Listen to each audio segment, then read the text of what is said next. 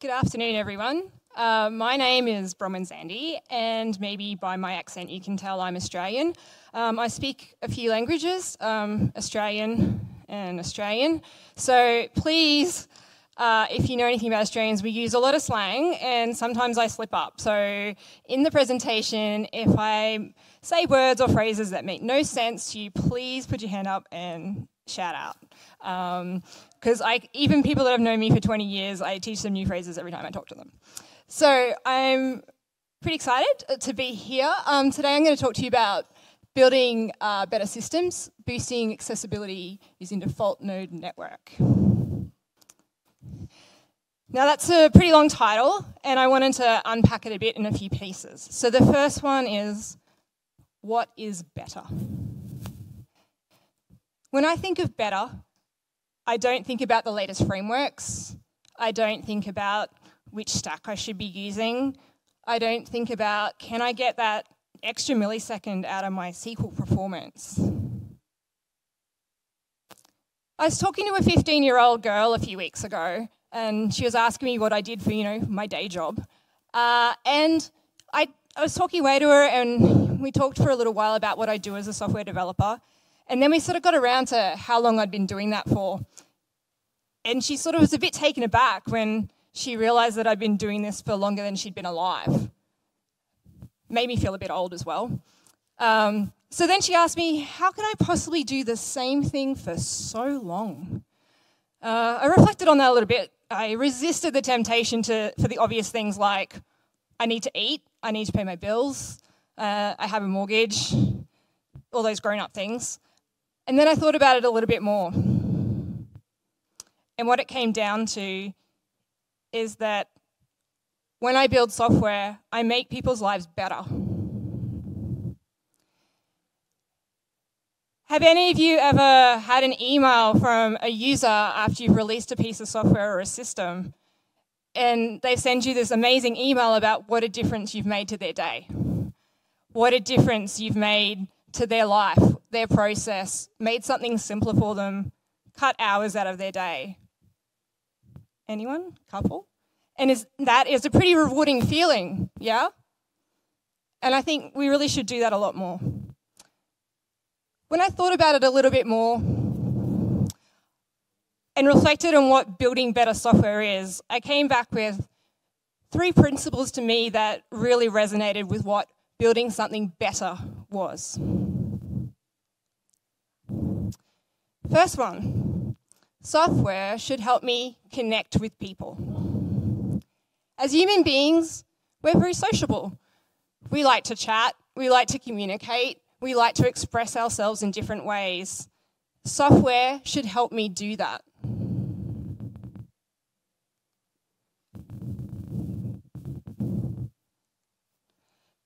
The second principle, software should help me feel good about myself. Just as a kid jumping in that puddle, you just feel great. When you use software, you should feel good. When you use software, you may have heard people say things like, this is too hard. This system, I'm just too silly. I don't understand it. It's too hard for me. Or they try to use it and put it away. Any one of you that have heard any of your users do that, you might have missed part of this principle. Software isn't about making people feel bad about themselves. They should feel good. And the third one is, software should be personal and smart enough to understand me.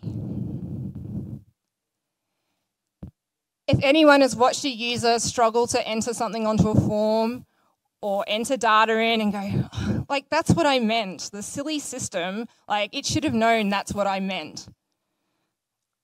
And that they think that they are not enough and that they are missing something. It means that you've missed something about them. So I want to keep those few principles in our mind as we go through some of the examples today.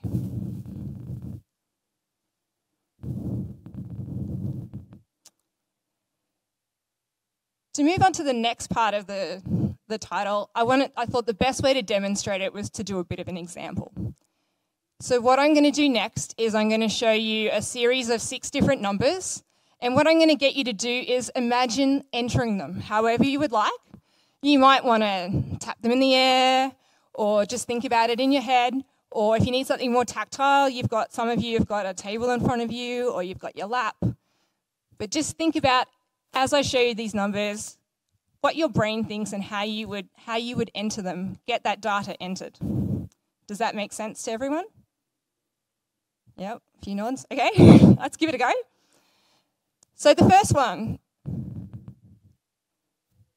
everyone thinking about how they would enter that number?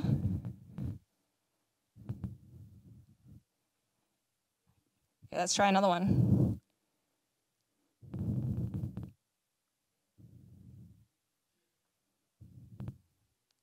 But getting a bit of a rhythm.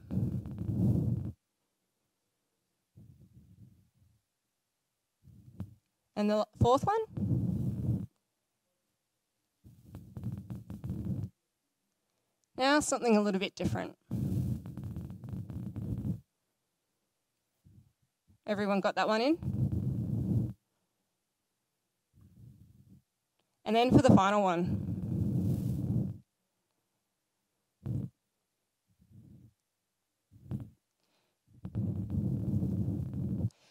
So now that we think about the different ways that you had to go at using the numbers, did anyone mix them up a bit? Anyone use the same thing the whole way through? Tried a few? So when we think about them, did anyone think about using the traditional sort of fewer number pad layout? Quite a few? Yep. Did anyone switch to a slightly different one and go to a calculator? One? Yeah. Anyone think about using the mobile phone number layout? Yep. And anyone just use a standard keyboard number layout? Yeah. Did anyone use something different? No one, anyone try to think about using their voice? Yeah, what did you use? Can you say that again? Pen and paper. Yeah?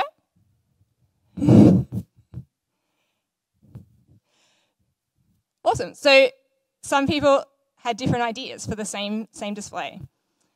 So if we look back at these numbers, if you think back through using them, 420, 211, 113, 131, 113. Anyone at this point sort of got in a bit of a groove and their fingers were doing the same thing over and over again? Some nods. And when we got down to the second last one, did anyone at that point switch? Yeah, a couple. And did anyone think about it and like their brain went, oh, hang on, and had to think twice about where to put their fingers? Couple. And then for the last one, once it sort of started to look a bit more like a maths problem, did anyone change again? Couple. Cool. So for the first four, when you started to get into a little bit of a groove, you probably were experiencing something called using your default mode network. So the default mode network is a set of regions in the brain that are spontaneously active during passive moments. So looking at those diagrams there, the bits in the blue, the middle one, which isn't showing up super well, and the purple on the right. You may have experienced this in a few different ways. Has anyone ever driven somewhere and got to a destination and not really remembered much of the journey? Or you're driving to your house and you were supposed to drop in at the shops on the way home and get the milk. You get home and you went, sorry honey, I forgot to go to the shop, so I was sort of a bit on autopilot. Or if you're like me and if you've been working at home recently, sometimes I magically find myself in the fridge in front of the food and I don't remember going from my desk out to the fridge.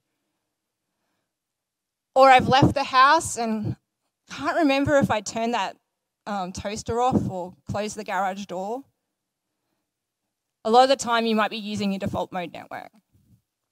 And then when you switched and you saw those numbers and it made you think about it, you've switched to the active part of your brain, which is like quite intense. So if anyone's ever done a lot of learning, trying to learn something new, you can get quite tired because you're using lots and lots of parts of your brain that uses a lot of energy. So I've kind of been aware of this concept of a default mode network or muscle memory since I was quite young. But in recent years, it became a lot more apparent to me with this gentleman. This gentleman here, his name is Pat.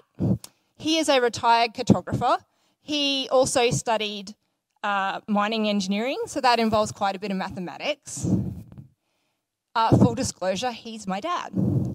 So he has a condition called frontotemporal dementia, and that's a degenerative brain disease. So what happened for him, if you aren't aware of what the condition is it presented as he started to lose his language ability. So he would mix up words, he would start to be able not to read, he'd like sound like a 6-year-old sending out words, and eventually couldn't read at all. So even though he got to the point where he could barely pick out a couple of words on a page, he had quite an active day. So he would wake up, he would pop out to the lounge room, he would come over, he would switch on the computer at the wall, because he's from the generation where you've got to turn everything off at the wall all the time. He would come over to the laptop, press on the power button, open the lid, type in his PIN code, he would open up his superannuation site, he would log in, he would write down a bunch of the information off the screen onto a piece of paper, even though he couldn't read it back later. He would go over and look at the weather site, and he couldn't really read it anymore, but he would recognise the symbols, so it'd be like sunny, and he'd go for rain, and he could use the computer for most of the day. What was interesting was his computer was pretty old and it was getting slow. So I gave him my old one, installed everything exactly the same, left it with them, rang my mum a week later and said, "How's it all going?" She's like, he can't use it. I went, "Oh, what do you mean? Like, he's not using them?" He's like, no, he keeps using the old one. He won't use the new one. And I was a bit perplexed. So I went over and just watched. So with the new one, he would get up, he would come out, he would switch the power on at the wall, he would open the laptop, he would look down for a little bit, no, shut the lid. Then he would go and do the same thing with the original laptop, and he was fine. Strange. So when I looked at this for a little while, and here are the two computers side by side. The one on the left is the newer one. It's a much newer 15-inch Dell. The one on the right is his old one. The difference between the two laptops turned out to be that the power button is on the left-hand side on his old one and on the right-hand side on his new one. Now, no matter what I did, I could not get him to relearn that. He could just not do it. He would just get stuck every single time. So that was okay, he went back to using the old one. Then eventually, one of the websites that he used, they had a rebrand, and they changed their logo a little bit. And Mum rang up and said, "Oh, the app's just not working anymore. He can't get in." Came over, observed again, and he was just confused because suddenly things were different. Fortunately, and I think the reason was it was in exactly the same position on his desktop, he was able to relearn that icon was the same thing he wanted to get into. That he could do. Time went on. The superannuation company was bought out, and they had a complete new website. This was too hard for him. It was a different way to log in. The graphs that he used to were no longer in the same position. So that part of his day was lost forever. And this continued on until eventually he couldn't use the computer anymore. A combination of things changing and his condition getting worse. So this is a pretty big outlier, and it's kind of a not fun story. So why do I feel like this is interesting to you? Is that when I thought about it, it's the same as me, except I don't have the degenerative brain disease yet. So I have 2 laptops, being a nerd, bit of a nerd. I have 2 laptops. My daily one is the one on the right-hand side. So this is this laptop here. It's a little Dell. And then the one on the left, I have a little Surface laptop. It's pretty much what I call my lay in bed and watch Netflix laptop. So what I find really annoying about these 2 laptops is the top and right buttons there, the delete button and the power button inversed on both laptops. So I wake up, I go jump on, look at the news, I'm all good. I go downstairs, jump on that laptop, in my default network mode. Every single time I press the wrong button and the screen goes off instead of pressing delete. So I have to think about it and I have to remember which laptop it is and which way the button's around. After a little while, I'm all good. Get to the end of the day, done, go back upstairs, sitting around watching Netflix. Want to check out what that thing they're talking about is. Jump on the other laptop, do the same thing again, over and over. Now, a lot of us, does anyone do hardware design? No one, yeah.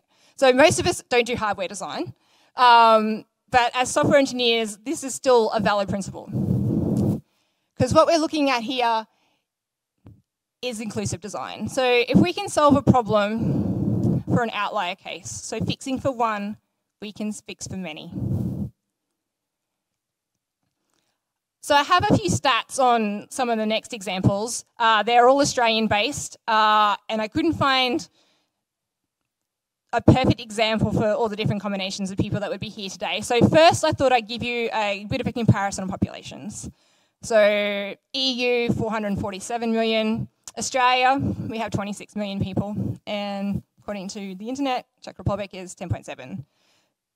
So when I show you a couple of these examples, you might just need to do some math in your head on what it means for your particular country, because I think the percentages are very similar. So when we think about inclusive design, there's different scales in terms of ability. So if we think about my dad in this particular case, so if you're thinking about a permanent brain damage or a degenerative brain damage, that's classified as a permanent category. So for his type of dementia in Australia, there are between 700 and 2,300 cases. Pretty rare. So solving for him, you're not going to necessarily solve for a lot of people. But people aren't just permanently brain damaged. You can be temporarily impaired cognitively. And there's a couple of different ways that you can do that. So the first one, if we think about something like a stroke, in Australia, there was just under 28,000 people that had a stroke for the first time in their lives in 2020, which equates to 1 every 19 minutes. Now, I don't have the next level stats to tell you if those people are recoverable, but a lot of people can recover from a stroke with rehabilitation. So they may be impaired for a short amount of time, or they may be impaired forever. And during that time, a lot of the people using the stroke, they have trouble concentrating, they may have trouble reading, they may have trouble with hand-eye coordination, etc.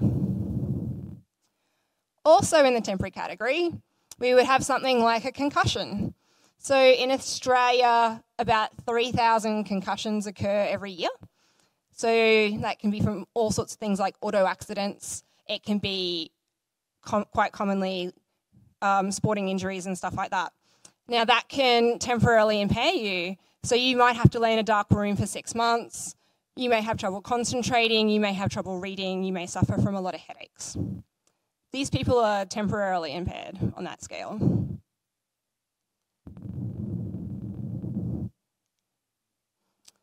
Then we get to situational, which is where you may be impaired for the moment, a minute, a week, a short period of time, but it's not every day.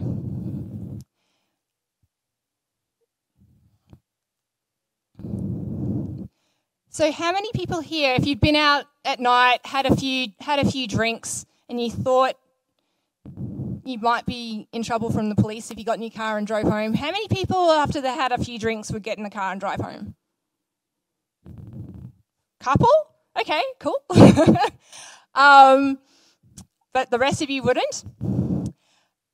If you had woken up at 6 o'clock in the morning and now it was an 11 o'clock at night, how many people would think twice about getting in the car and driving home? A couple would, but most of us would still get in the car.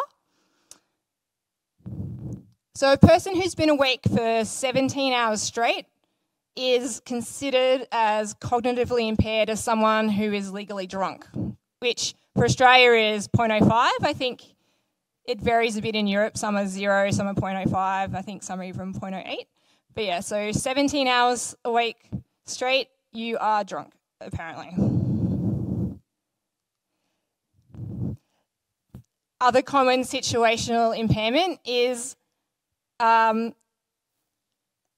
new parents. So a new parent, on average, loses 109 minutes of sleep every night for the first year after a baby.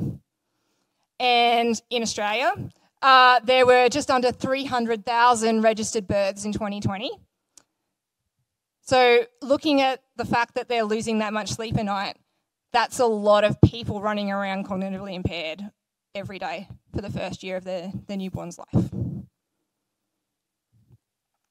I don't have children, but I'm a wildlife carer as well. So if I have to night feed a baby possum, which requires 6-hourly feeds, I definitely know that I'm impaired after the first few days. Like, my head is a mess. So I definitely understand how this can be considered as cognitively impaired if you have a newborn and losing sleep every night.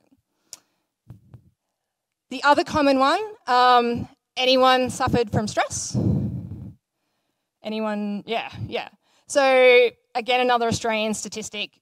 2021, 1 in 5 16 to 34-year-olds experienced high or very high levels of psychological distress. If anyone's ever faced burnout, high stress, it can be quite impairing. So I had an assessment recently, and I thought I was fine. I was a little bit nervous. And the first thing they ask you to do is, like, on the iPad, you have to fill out your details and your email address, and started typing in. And I stuffed up my email address, which I've had forever, and trying to fix the spelling error, and my brain just flaked. I could not fix it. So in the end, what I did was I just deleted it, and I started again, and my fingers, did the talking, and it just all worked.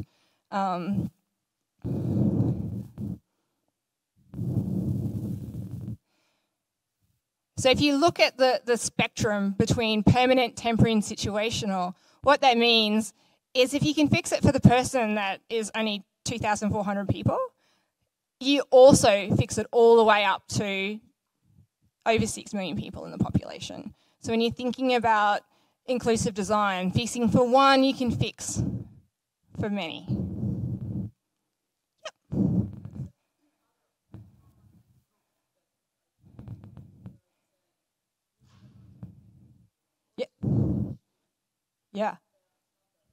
Yeah, I haven't covered all the different combinations. I've just picked out a couple of statistics. Yeah, and permanent doesn't have to be a super small group either. Yeah. This example I've used small going up to big, but yeah, a permanent group can also be large. Thank you. So if we go back and think about some of the things that my dad had to do in his day to get onto that laptop, one of the first things was user access. This whole section I kind of put into user access, why so hard. If you've looked at any of the user access stuff over the years, it's really, like, I describe it just as a hot mess.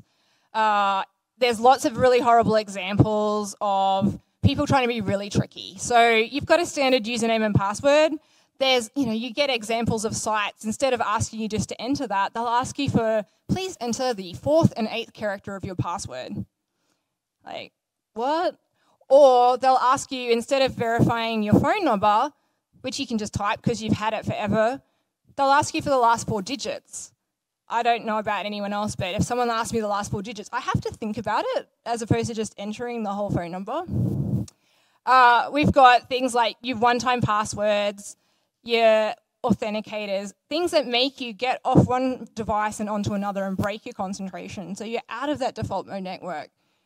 The number of times that I'm in and out of different Teams sites every day, and the number of times I have to go and jump on my phone to press yes or the number, it adds up to a lot of time in the day, and it breaks up your concentration over the day. And then things like ticking that you're not a robot. So rather than cover all of them, I mean, there's things we can do to get around them. So there's things like, password managers that help you. We've got things like YubiKeys. You can use Windows Hello, fingerprint readers, facial readers, etc. I just wanted to touch on one example to give you a bit of an idea of how this affects people with different abilities.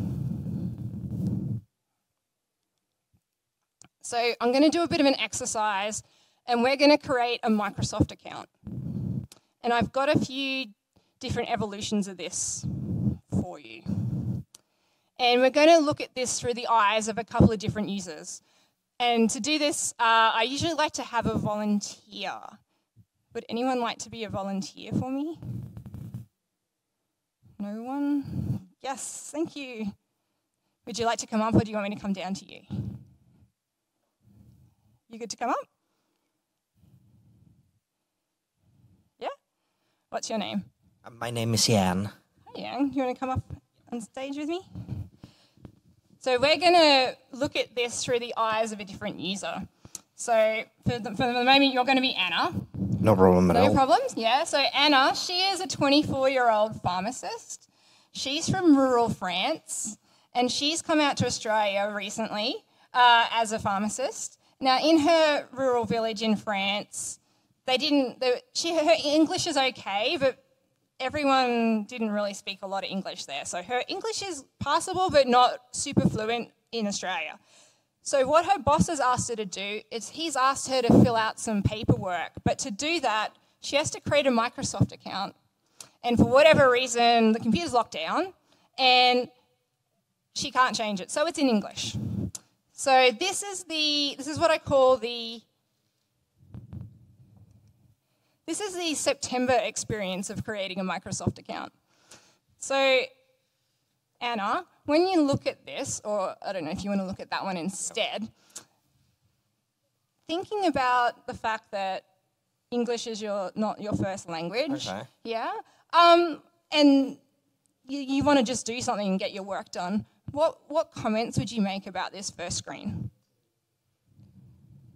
So I guess I would see a big blue button that sort of naturally asks me to be pressed, because there doesn't seem to be another obvious option. Of course, there is the tiny arrow back, which most probably leads me back, but that's not the way I want to go. Yeah.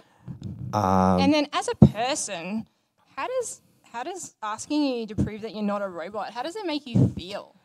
Weird. Absolutely. Right? Yeah, definitely. It doesn't make you feel good about yourself. Yeah, why, I would even, especially I'm Anna from rural, area, why PC needs to know that I'm not a computer or robot. Yeah. Okay, so then would you press the blue button? I guess as there is no other option, I guess I would. Yes, okay, we'll go to the next one. So this is the next screen that you see. Now, have you got any comments on that one? I have absolutely no idea what's going on there. Yeah, right? Yeah. Bit hard to see.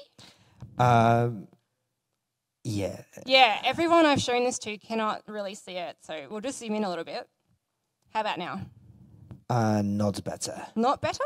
I don't know if it's because it's black and white, or because of the pictograms or whatever those things are. I'm supposed to find two identical objects. Yeah. And that expects, me to sort of understand what the sentence. Yeah. So to you, what would identical objects mean? All right. I think I was looking at the background pictures. Yeah, right. But most probably what they expect me to compare are those pictograms, which maybe I'm damaged because I expected those to be sort of a covering the picture so robot can't see that. But I need to think as an Anna from rural country. So most probably I will be looking for, let's say, the lock in the top right corner, which is upside down, and I will be like scanning for, all right, is any other picture same? Apparently there's not. So most probably I will need to go like one by one of each of those pictures and try to find that. Does it require to be there on the same picture? Yeah, pick one square. Again, I am not understanding English. Apparently I play my role well. So most probably after 3 minutes of discussion, I guess I will pick the middle one at the bottom. Yep. And that one, to me, I don't know about Anna, but it doesn't look identical because it's been flipped. So to me, it wasn't obvious at first. Yeah, and there is no button to continue, which even would be like grayed out, or even after clicking the square. So you've clicked it.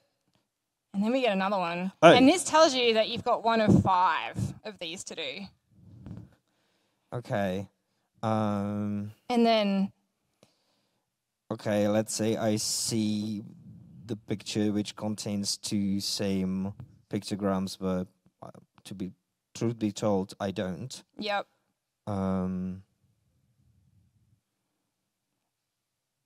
So eventually you'll pick one, will you? Yes, so we'll pick one. And we get another one. And we've got one wrong. I'm already giving up. You've already given up. Probably. Because you know what happens now is once you've got one wrong, it becomes 1 of 20. Okay. So did Anna give up? Oh, sorry. Did Anna give up? Most probably. Yeah. Did Anna feel good about herself? Not at all. No. And did Anna feel like the computer understood her? No. No. Because it thought that she's a computer as well. Yeah. Awesome. Thank you so much for your help. Give me a round of applause.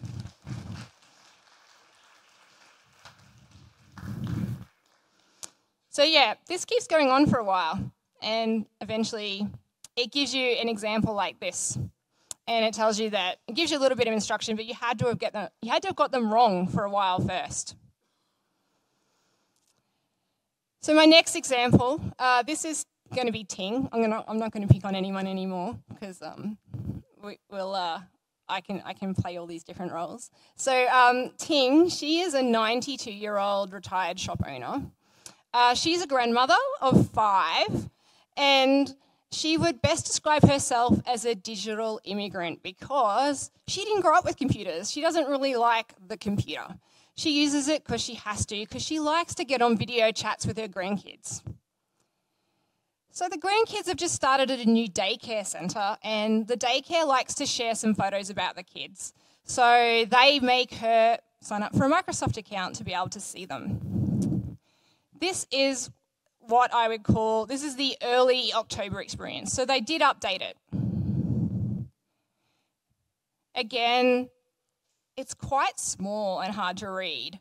So the first thing I usually do is zoom in. They have changed it, so now it's no longer black and white. There's colour there. Does anyone feel the colour helps them rather than looking at the black and white image? A couple? Yeah? I've had other feedback from people that the colours made it worse, especially people that were sort of red-green colourblind. In this instance, I think they've slightly improved it because the iconography there, it doesn't change colour. So you're not looking at a black one and a white one. In this case, they're all white. They still do things like crop the images off the bottom. So Ting keeps on going. She's persistent. She really wants to see her kids' stuff. But she wears glasses, but she tends to not put them on. And she's got 5 pairs and has to dig them out of the drawer. So by the time she puts them on and has a look, she gets to this point and she wasn't quite fast enough. So she has to start again at 1 of 5. Again, Ting is not feeling like this is making her feel good. Next example, someone a bit younger. So this is Mary. So she's a 34-year-old civil engineer. She loves to mountain bike. She loves to hit the trails. She fell off her mountain bike and hit her head pretty hard. And she, even though she was wearing a helmet, she suffered a concussion. So she's been at home recovering in a dark room. Now she can get to the point where she can get on the computer for a little bit before it gives her a bit of a headache. And she finds that if she's on there for a little bit long, it's quite tiring. But her friends have just gone on this amazing adventure race. And she wants to log on and check on their progress and make sure they're okay. So to do that, she's going to have to create a Microsoft account to get on. Now, this is what I call the Ignite Day experience. So this changed sort of the 13th, 14th of October. So this one, they've improved a little bit, and somehow I just saved my presentation. The wording is a bit different now. So now you have to pick the penguin. So there's a lot less text there now. Do people think that's an improvement? Some, yeah. Looking at those pictures, can anyone pick the penguin really quickly? Most people? I kind of looked at it and went, I think they mean the one in the top right, but what type of penguin are we looking for? Like, is it meant to be an emperor penguin, a king penguin, a fairy penguin? Again, I zoomed in and had a little bit of a look. Again, to me, these almost look computer generated. Actually, the whole exercise feels like, to me, like a computer would actually do this better than a human. So I almost feel like they're wanting you to prove you're a robot. Eventually, again, if you get enough wrong, you'll get the whoops, that wasn't quite right. And it gives you a bit, I think, a slightly improved example. I found with a few people the contrast there, like picking out from black and white image, they still have a lot of trouble, like working out which one the penguin's supposed to be. But I think this one, to me, is a lot better than trying to pick out the identical images quickly. So that was Mary.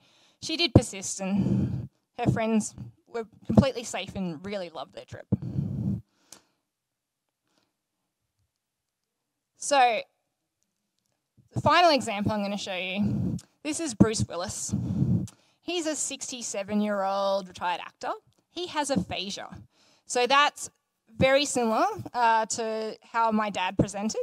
So Bruce Willis, he has trouble reading and comprehending text. So when he needs to create his Microsoft account for whatever he does today, now that he's retired, this is going to be too hard for him. He doesn't know what he's supposed to do. But somehow, down in that bottom little right-hand corner there, he found the accessibility button. So this one's an audio challenge. You can't download these ones anymore, otherwise I would have downloaded to show you. But what it does when you play it, it plays like a big lot of static, and then there's people talking in the background, and this one you have to pick out which of the different recordings only one person is talking in. Any thoughts on how someone who can't read very well would handle the one that's meant to be better for accessibility? No? No good? So here he has to pick out where one person is talking. He has to answer it as a number and press enter or the done button. So he can't really work out what he's supposed to do. So he presses a few things. He types some stuff and says he has to enter a number. Pressing E was incorrect, and he can enter only one number of your choice, e.g. 1. Eventually, he gives up, and it sort of freezes, and he just gives up in the end. So that option was not good for Bruce Willis. So not to pick on Microsoft, but like this one definitely failed all of those. Sort of like it doesn't help them get to the point where they can communicate. They want to create this account so that they can communicate and share and interact with other people. Definitely didn't feel good. Like I haven't taken anyone through this who makes them feel good. Like I tried this with my mother, and as soon as she saw the 1 of 20, she said, I am never going to finish this. Please take it away. And it definitely doesn't, it isn't smart and knows what a person wants to do. So let's put that away for now. moving on to another section, a lot of things that my dad or a lot of us have to do is answer questions on forms. And a lot of us have to take, e.g., a paper form or make up our own questionnaires and put them online. A lot of us haven't had training on how to do this properly and make it easy for people. I'm not saying I'm an expert, but I'm going to show you a couple of ones that I see a lot that really violate these principles of making people feel better. So the first one I call the double-barreled question.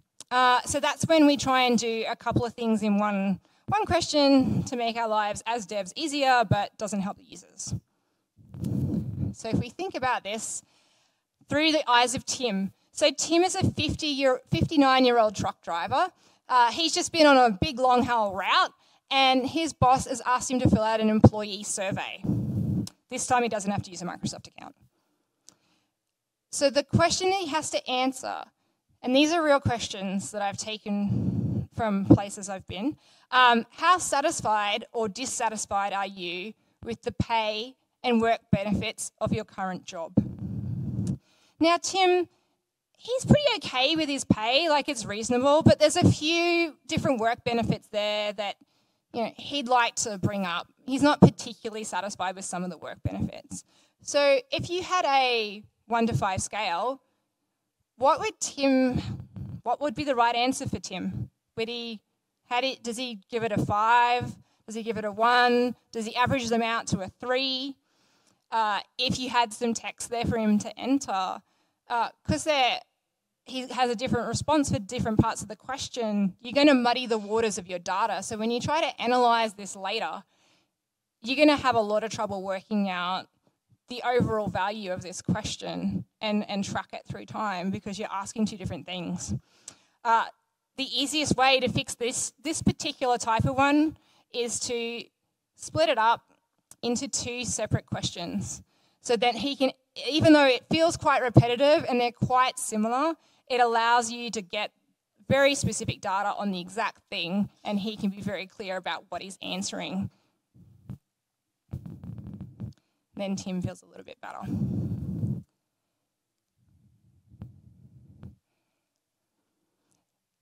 To add on to something like a double-barrel question, the next one I see a lot is a mixed logic, what I call a mixed logic question. So we're going to look at this through the eyes of Sarah. So she's a 20-year-old student. Her grandmother is in an aged care facility.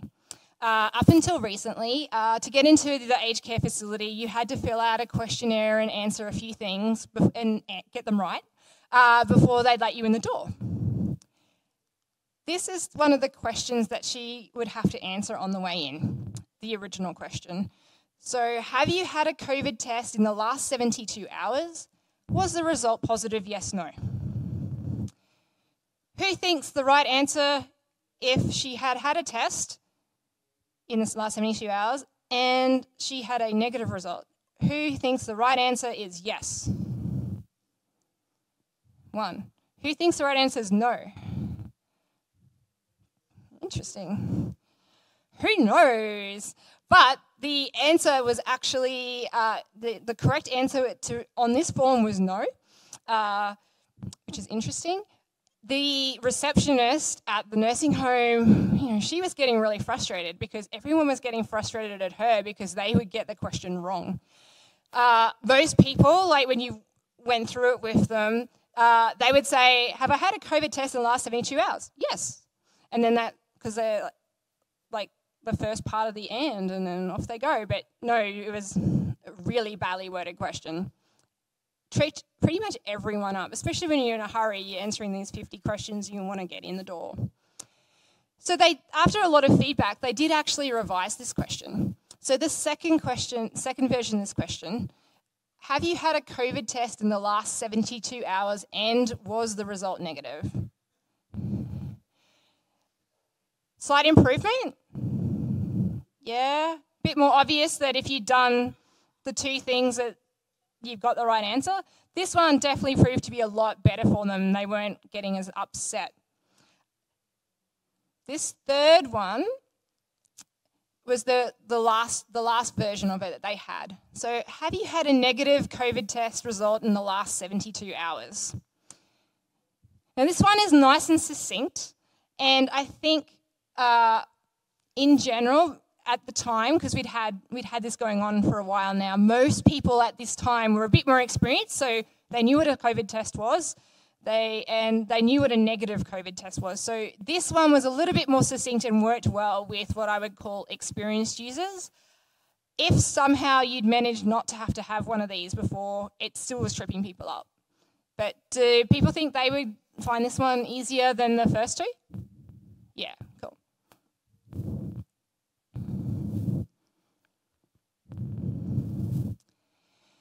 Then the third example of questions is what I call evidential questions. So this is where we have a form. We ask people a bunch of stuff about themselves, and we ask them to provide evidence. So we ask them to upload something like an insurance certificate, for example. So the example here I'm going to use is Leslie. So Leslie is a 37-year-old accountant. She's a mother of one, but Leslie has had a really tough year. So Leslie's had leukemia, and so she has had to go to a private hospital and undergo a bunch of chemo, a bunch of blood tests, and spend a whole lot of time trying to get better. In Australia, we have a public system and a private system. Leslie, because she's fortunate, she can afford the private system, which gives her a private room. When we have that, what it means is that everything that is normally free you have to pay for and then claim it back. So Leslie daily has to have a blood test to check a bunch of her levels. So after the whole year of being having blood tests, going into hospital, coming out, she ends up with like a big pile of receipts this big, and she has to try to claim them back through our government system and also her private health system. So this is a typical this is a government website in Australia. So the first one, it's got some text. It kind of makes sense. Everyone sort of just presses the start button. The second question, do you have this document about statement of claim and benefit?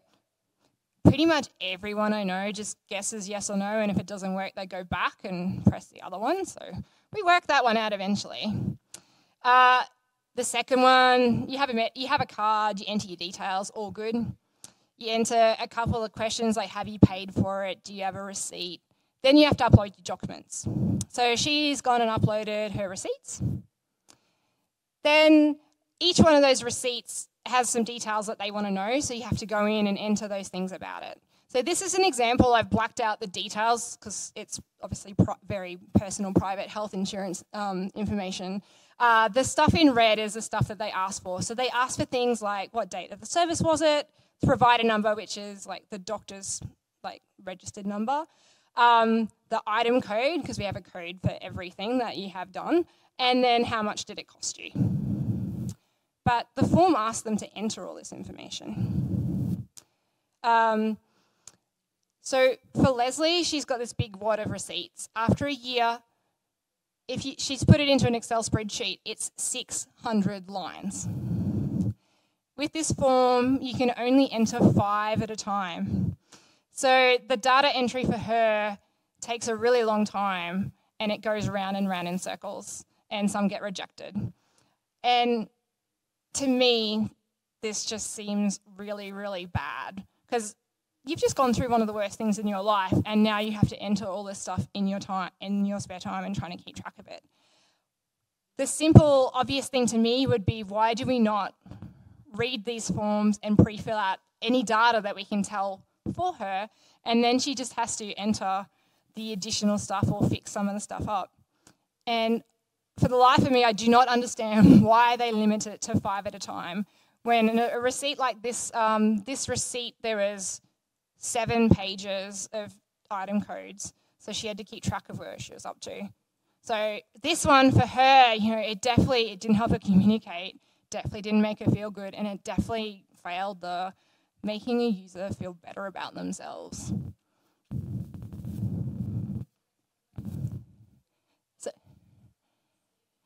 Yeah, so if you don't put anything in, then they don't have to pay you. Yeah. But in the end, someone then still has to process all those claims. So when I thought back through all these principles, there's a few, people try to do this well, but I think there's a lot we can learn from games. And when I pulled this down a bit more, I could almost do a whole other talk on game mechanics and how we can learn from some of the game mechanics. But if we look back at some of those principles, like helping me connect with people, games, that's what they're really good at, right? People have been using games to connect with each other, express themselves, have avatars, have different ways to show their different creativity for a long time. Help me feel good about myself. Games do this well, right? If you've ever gone down a little rabbit hole of a game, you've got achievements, you've got trophies, you've got farming, you've got all sorts of things that keep you coming back for more and that sense of accomplishment. Games do this really, really well. Be personal and smart and understand me. This has happened more recently. Obviously, we're going into computer games as opposed to board games, but the AI in these things now is pretty amazing, right? So you can have driver profiles and you're playing against your friends when they're not actually online, and it drives or plays the game like it was them, and it learns. They have a lot of data about you, and they use it really, really well.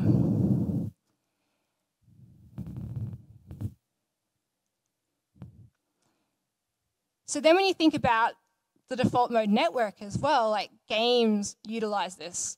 So when you're sitting there and you're farming away and you're doing something repetitively and you're not thinking about it and you're burning time using your default mode network, they use lots of patterns and a lot of standards. So when you come across a shiny object across different games, you know that you want to go there and do something with it. You know instinctively by the way they design the characters, the goodies from the baddies. And then they know when to switch that off and when to engage your brain on something that they need you to do. So if you're on a particular part of a mission, then you have to be a lot more concentrated, but it allows you to use that application for a really long time without completely burning out. But what I see here is the opportunity, how we can think about that with our own systems. How many of us do a lot of logging on our applications? A few. So how many of us would know that a user had tried to enter data into the form 10 times and failed? Couple? And does anyone do anything with that information? Do you use it to improve the form? No. Do you use it to notice that the person had failed 10 times and give them a different experience, give them different help? In a game, you might have a character come up to you and give you a bit of a hint of what you're supposed to do next. No? How many of us give our users different levels of access? So if I'm a beginner user versus an advanced user, do you provide a different UI? For someone that wants to do a lot of data entry, that only use it once in a blue moon, do you provide a way for them to bulk upload data? Do you provide an API?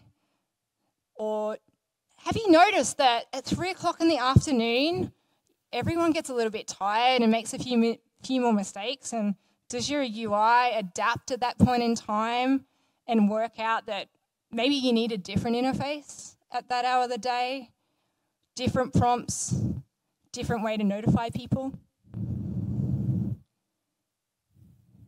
This is the opportunity I think we have as developers to help build better systems. Because if we can allow people different ways to interact based on the way that we know that they're interacting with the system on different days, their abilities, because we most of us will log this information, and if we decided to use it, we could. A lot of us, a few systems will let us have different profiles and pictures. Some of us will allow different color schemes, but how many of them will let you do a completely different layout?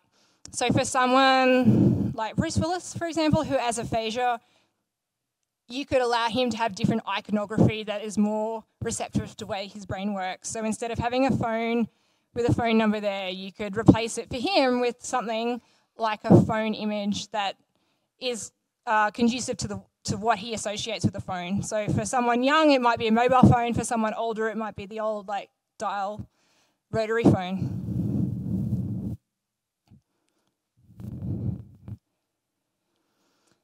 So what I would like you to take away from today is when you're building your systems is to think about the different users and how they would use them at different times of the day and the different experience levels that they have, and how you can make your systems better and make them feel better about themselves. Because if they do that, they're going to come back and use it more often. You want to help them connect with people. We are social beings. You want to feel good about yourselves. No one wants to end the day at work feeling like they're useless or silly. The better your system is, the more work they're going to do and the better they're going to feel about themselves and the better they're going to feel about their jobs. And we want it to be personal and smart enough. We have the information, like to use it to help people do their job in a better way. Think about your outliers. Think about your more challenged users and how if you can solve a problem for them and make it easier for them, that you actually help make the system better for all of your users. That's about all I have. I did have a couple of references later if you did want to have a look at things like if you enter the history of number pads and how some of those keyboard layouts come about. There's a few interesting articles there about all the different things that they tried. Things like the number pad having the zeros down the bottom when cash, because it was like a cash register system when things were whole dollars, whereas now things tend to be like, I'm not sure about here, but other places tend to be like $1.99. There's the link for Microsoft Inclusive Design Principles and an article about the sleep deprivation and how you can verse that against alcohol intake, if you're interested. And then, did anyone have any questions before we finish? Online, but if you want to ask questions or maybe if you want to share any experiences with really well done UI or really poorly done AI, you can share. And I have a question. Yeah. Do you have some UI that was that you were really satisfied with, that you encountered that was really really well done, either in Microsoft or? I think they all. I think everything can be better. I think something like I can bag it as well as praise it, but I think something like Microsoft Azure can be quite good. So I think it does well in that it allows people to interact in different ways. So it allows you to do like your ClickOps, or it allows you to have an API. It allows you to interact with different ways. Definitely some of the layouts and stuff need a lot of work. There's a bunch of the different, there's a few systems that have some good onboarding. So like anything that allows you to sort of tick off the steps and gives you a bit of a progress bar and like very clear of where you're up to. And I think a lot of those, I'm trying to think of one off the top of my head, but a lot of those will, again, like take from some of those game mechanics. I'm trying to think of another one that has this. Nothing I've used recently like really stood out. Did anyone have any that anyone else can think of that like had a good interface to onboard? Yeah?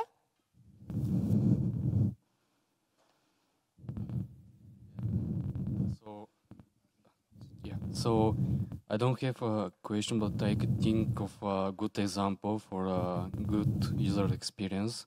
Like the most basic one is some login form, and you can take out the most annoying ones, like really annoying, is when you type in some password and you fill out some input fields, like name, age, other stuff, and you type register or login or something like that, and it gives you some error at the end and clears your password, and then you have to type in something again and clears it, and And you do that for about 10 times. But for me, on the other hand, what a good login or register form experience is, like on the site, you have something of like a progress, like some text with some errors to them. And when you type the password, it ticks off. Like you type big letter and small letter, and it ticks off, and then you write symbol, and it ticks off again, and shows you some progress. And when you have everything ticked off, you just click on register, and then you can go. But you're not coming back like 10 times. Yeah. I think that's some good user experience for me. That's a good example. Yeah. Thank you. I think I'm out of time. Thank you, everyone. Thank you, everyone. Thank you to our great speaker. And we will see you on the next panel. Thank you very much, everyone.